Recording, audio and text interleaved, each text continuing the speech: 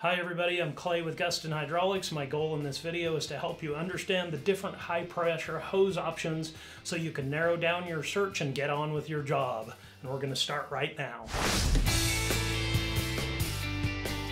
We're talking about the 10,000 PSI range, where you'll find things like lifting and jacking systems, hydraulic torque wrenches, shop presses, nut splitters, flange spreaders, porta power equipment, automotive jacks, rail car and mining equipment, crimpers, knockouts from manufacturers like Powerteam, Enerpac, Simplex, OTC, Norco, Gardner Bender, Greenleaf. Now that we have that out of the way, you've purchased yourself a pump and a cylinder, and you need a hose to connect them so you can do your job. First, we've got the material, poly versus rubber. Rubber is very pliable, but it can get brittle in very low temperatures. Poly hoses on average are about 40% lighter, so this can be very important when you have lots of hoses or long hose runs. By the time you have to wind all these things up and haul them, 40% lighter can be a really big deal. Poly hoses have great abrasion resistance. Poly hoses can be bonded together, such as in the case of twin torque hose lines, which can keep a workspace a lot more tidy. Poly hoses can also have a smaller outside diameter. Poly hoses can be manufactured in different colors. That's a lot of pros for the poly hoses, but it does come at a price. On average, they tend to be about 30% higher. Next thing to consider is the internal diameter.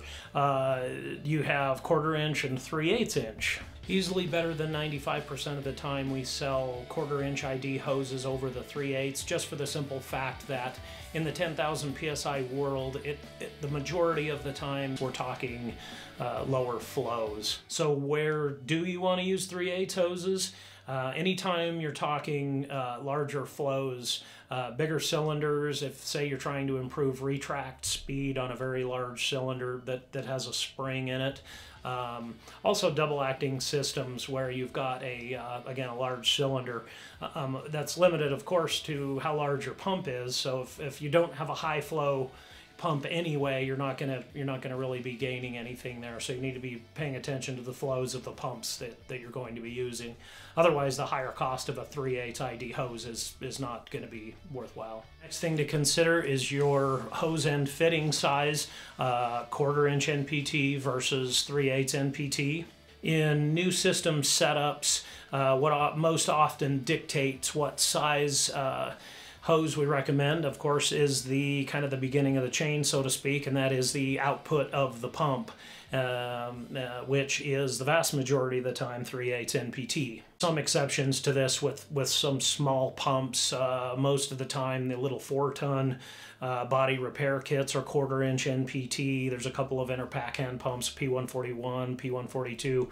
If you're not sure, just check out the manufacturer's literature. You can find cut sheets on our website.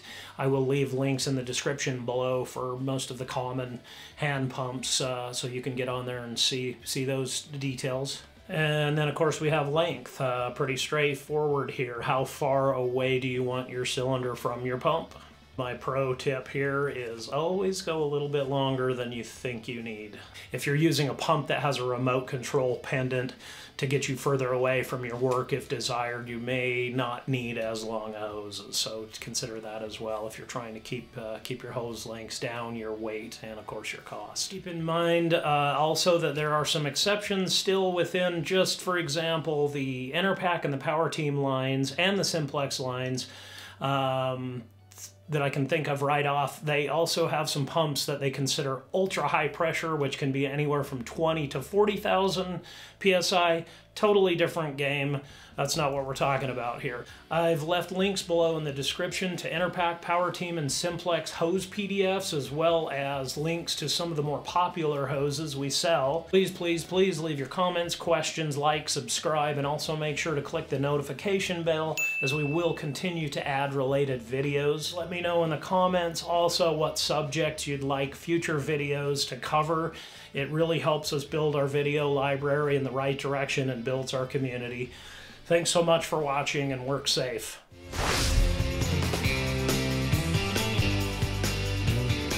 Poly hoses, poly.